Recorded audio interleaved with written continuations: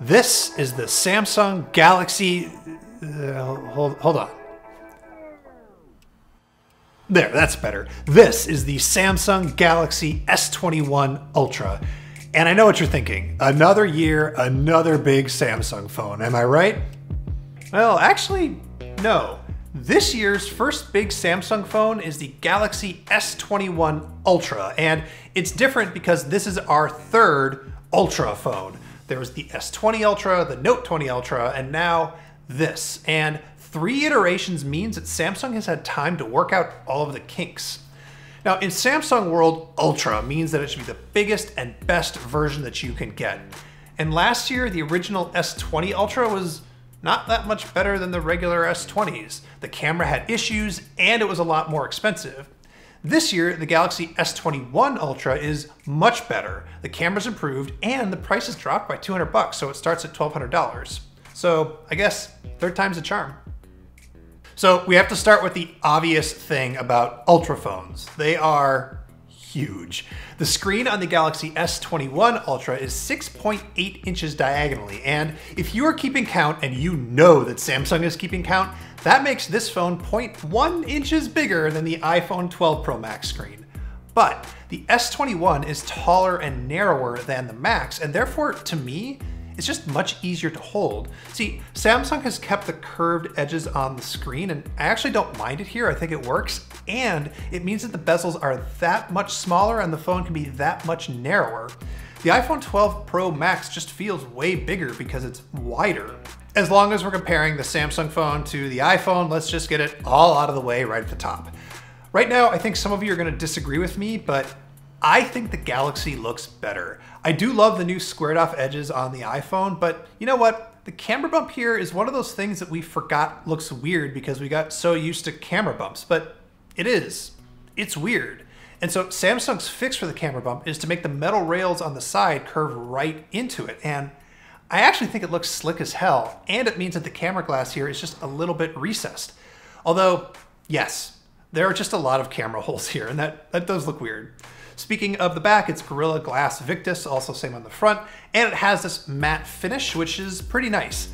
And yes, it is phantom black, and it does look very black in person. It also resists fingerprints pretty well, but it might be a little bit more delicate than I would want it to be. We just set this down on concrete to get a shot, and it's already got a little bit of scratch on it where you can see silver underneath. Maybe that was a dumb idea, but now you know. Anyway, look. You're only getting this phone if you love big phones, and Samsung is just better at making big phones than Apple is. They've been doing it for way longer. Samsung's version of Android lets you size text how you want. It can have a little side rail on the side that you can swipe in for extra functions. It makes it fairly simple to split screen apps and lets you turn apps into little pop-up windows that shrink down into floating bubbles. You can just do a lot more with these phones. Look, the size of these phones, they're basically tablets, and Samsung is just better at putting tablet options into its software. So, big phone, good, right? Well, sure, but honestly, it's not that hard to find a big Android phone. The point of the S21 Ultra is to be the most powerful and capable Android phone, price be damned, and right now, yeah, this is that. Let's come back to the screen. It's 3200 by 1440 pixels, and you can set it to have an adaptive refresh rate, so it can dynamically change from 10 to 120 hertz. That makes scrolling and animation smooth, but it saves battery life when there's nothing moving on the screen. And on the S21 Ultra, for the first time, you can have both maximum resolution and high refresh rate at the same time. You don't have to pick one or the other. Actually, a funny story about the screen, usually when Samsung launches a big new phone, it will talk for like an hour about its screen tech, but with this one, they're just like, yep, this is the best screen, and yep, it is. I mean, hell, sometimes I would even switch the color from natural, which I usually prefer, to vivid just to feel more alive. I think this screen looks great. This is also the first mass market phone with a new Snapdragon 888 processor from Qualcomm. So it has Wi-Fi 6E, both kinds of 5G, it has better graphics, and of course, it's fast. It benchmarks really well, though of course the iPhone still beats it, but to me the important thing is that it feels fast and there's never any lag. And for the first time in an S series phone, there's support for Samsung styluses, the S Pen. They're separate, and I assume they'll work fine. Samsung didn't send us one, so I can't test it, but looking at the demos, if you've ever used a Note, it's gonna probably be about the same experience here, minus support for Bluetooth. Now the $1,200 base model has 128 gigs of storage and 12 gigs of RAM. For 50 bucks more, you can step up to 256 gigs of storage. And there's a 512 model that has 16 gigs of RAM and it's 180 bucks more. And really, you should get one of those models with more storage because in order to cut the price on this phone down from where it was last year, Samsung had to take some stuff out. So, we know they took the AC adapter out of the box because Apple did, so of course Samsung's gonna do it.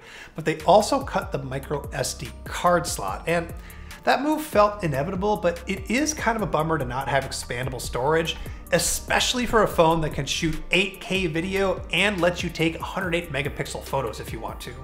But for me, none of the specs that I've just rattled off, the positive or the negative, were as important to my experience of using this phone as the next spec. It has Qualcomm's newest, fastest, and biggest fingerprint sensor in the screen. There's a much bigger area that you can tap to unlock, and I do mean just tap. It's just like boop, unlocked, boop, unlocked, boop. It's great. And also, it works if you're wearing a mask. And speaking of great, battery life. On this phone, for the review, I turned on all the bells and whistles. I had max resolution, adaptive refresh rate, always on screen. I had the brightness cranked all the way up most of the time. And then I spent days and days shooting tons of photos and testing out 4K and a little bit of 8K video. And I never killed the battery until basically halfway through day 2. There's a 5,000 milliamp battery in this thing, and I think it's enough.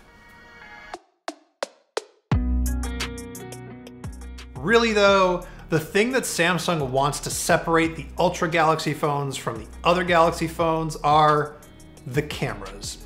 The Ultras are the ones that get Samsung's 108 megapixel sensor, and they're also the ones that get longer telephoto lenses. So, okay, what do we got here?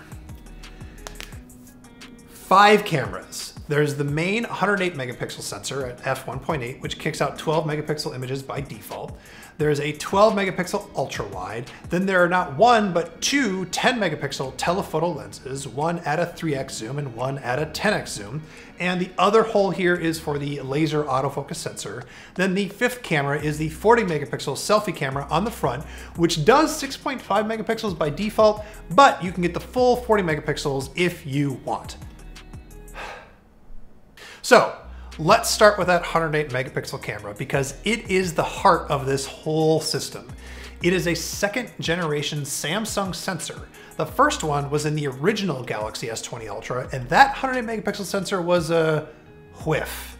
It had focus problems, which Samsung later had to fix on the Note 20 Ultra with a laser for autofocus, which is also here. But other than that though, it just wasn't really worth the hype. Samsung's regular cameras on the regular S20s were almost as good. Now with the Galaxy S21 Ultra, well, now it's good. I haven't had any shutter lag, I haven't had any misfocus issues, and things like the narrow plane of focus seem a little bit better too. It is a noticeable step up from last year. In fact, there's really only one other smartphone camera that's even in the same league as this phone. And it is not the Pixel 5, which I gotta say has really fallen behind this year. No, the other phone that's worth talking about here is the iPhone 12 Pro Max, which also has a larger sensor compared to the other iPhones. So you know what? Let's just look at some samples. So I think this first photo is a really good representative example of what the S21 Ultra can do. I set the focus point through the fence, and I love that it grabs sharpness and detail of everything behind the fence while letting the fence itself have a little bit of blur. Plus, the colors here are super accurate to what I was seeing during that shoot. Here's a night mode shot, and let's just get into the S21 Ultra versus the 12 Pro Max. I prefer how Samsung exposed the bike here, but I think both are good. And just look at the detail on the tire tread in this shot.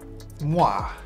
Here's another comparison photo, and you can start to see how these cameras have different opinions on how to expose things. Samsung still wants to make things just a little bit brighter than I like, while Apple has honestly learned its lesson and is happy to leave contrast and shadows in. Now here's comparing portrait mode. And again, Samsung kind of just overdoes it with the colors a little bit, but I do think it has slightly better sharpness. Comparing ultra wides, both seem fine. I think it comes down to just choices and preferences in color and exposure. On the whole, I do think the iPhone has a very slight edge in these comparisons, but it's very slight. On the other hand, the S21 has a bunch of other tricks, and this year I think they're more than just gimmicks. So let's talk about zoom. There's both a 3x zoom and a 10x optical zoom here, which means that you can get better images in zoom in that sort of sub 10x range without having to resort to weird crop tricks that Samsung sometimes does. So here's an example. Starting at the main sensor, going in at 3x, and then 10x, all very good. Then Samsung still has this space zoom feature that's supposed to let you get to 100x, and I guess it's better than last year. You can kind of get something decent at 30x in very good light, but of course, at 100x, it's still a mess. But that 10x zoom with its periscope lens, it really does yield better results that you can get from other cameras and the iPhone specifically. So if you start here, this is a very challenging low light shot, but then you zoom in at 10x and yeah, the Galaxy definitely wins at that zoom level. Then there's video, and there's a bunch of Samsung camera tricks here as well. So for example, it can now shoot 4K 60 out of every single camera lens. That seems gimmicky, but I've noticed a significant improvement in quality shooting out of the ultra wide camera. It can also still do 8K video, but now you can pull out a slightly better still out of the 8K if you want. It also has a director's mode built in, so you can get a preview of what's happening from every single lens and switch between them as you're shooting. I wish you could record them all as separate streams and edit them in post, but that's probably too much to ask for. As for the results, well, we're very happy with the stabilization, how to adjust exposure on the fly during a shot, and the sharpness. This is a very good video camera. And I also have to say, I love Samsung's Pro modes for both photo and video. It's nice to have them built into the main camera. Samsung's also got a RAW option for photos too, but you know what, I'm gonna save talking about that until we can look a little bit closer at it versus Apple's Pro RAW some other time.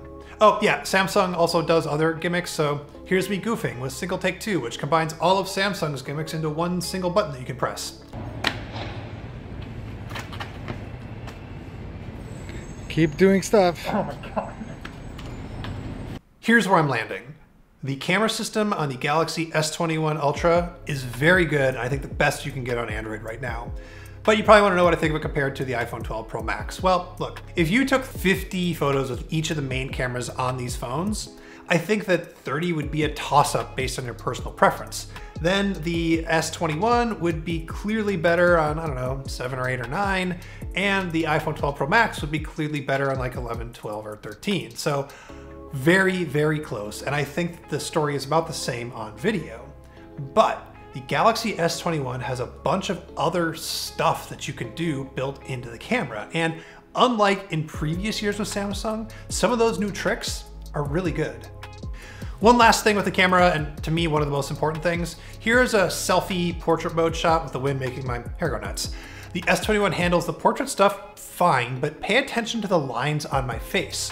What you are seeing here is that you can finally turn all of the face smoothing off. I mean, it makes me look like an old man now, but that's what I am, so thank you.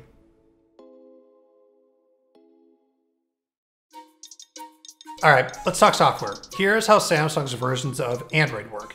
They get way too messy and complicated, and then we all complain, and then eventually Samsung simplifies things, and then the cycle starts again. And right now, we are heading towards the land of Samsung complication.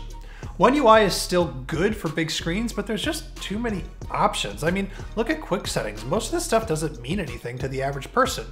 And then, I don't know, let's check on the default weather widget on the home screen. Oh look, there's an ad built into the software. Cool. Then there's Bixby, which is Samsung's digital assistant, and it is surprisingly not total trash. If you set it up and you set smart things up for your home and you just live that whole Samsung life, it's totally passable. But it's also not necessary. The Google Assistant is still here on this phone, and it's still better. You do have to use some third-party software to remap the button, but look it up, it's totally worth it.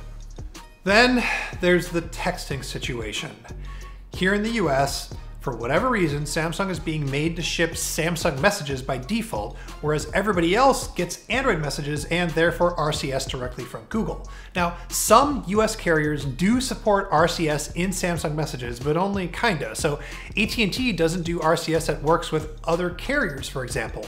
Then there's also this cross-carrier messaging initiative, which doesn't seem like it's doing anything, and it's still a mess. And look, RCS problems aren't Samsung's fault, but as the biggest seller of Android phones in the US, you would think Samsung would be trying harder to fix this problem. But if you know, you can install Android messages and you'll be fine. And that's the story with every Samsung phone. If you know your way around Android, you can make this S21 Ultra an amazing and powerful and efficient phone. You can set the left of the home screen feed to Google instead of Samsung's weird content deals feed. You've got all of those multitasking options. You've got wireless desks to turn this into a desktop computer. You just have to know how to do it all. And if you do, it's great. And if you don't, it's a little confusing. So that is the Samsung Galaxy S21 Ultra. It has the fastest speeds, the best camera system, and the nicest screen of any Android phone right now. It has a battery that lasts more than a full day. It has a new, beautiful design and some iffy software choices. Look, I don't think it's gonna convince anybody to switch away from something like an iPhone 12 Pro Max, but it is basically an equivalent phone if you prefer Android to iOS. And if you're wondering how the smaller Galaxy S21 phones compare to this thing, that review is coming up next week, but I will just tell you this, it is a little bit disappointing that if you want the best Galaxy phone, you do have to get the biggest one. And make no mistake, this is the best Android phone if you're willing to deal with the screen size and the price. I don't know how long the Galaxy S21 Ultra can hold on to that best Android phone crown, but it definitely has it right now. Hey everybody, thanks so much for watching. Let me know, do you think the S21 Ultra is for you? Do you love the Phantom Black? Talk about that in the comments. And also, ask me what you want to know about the regular, smaller Galaxy S21, because I am working on that review right now.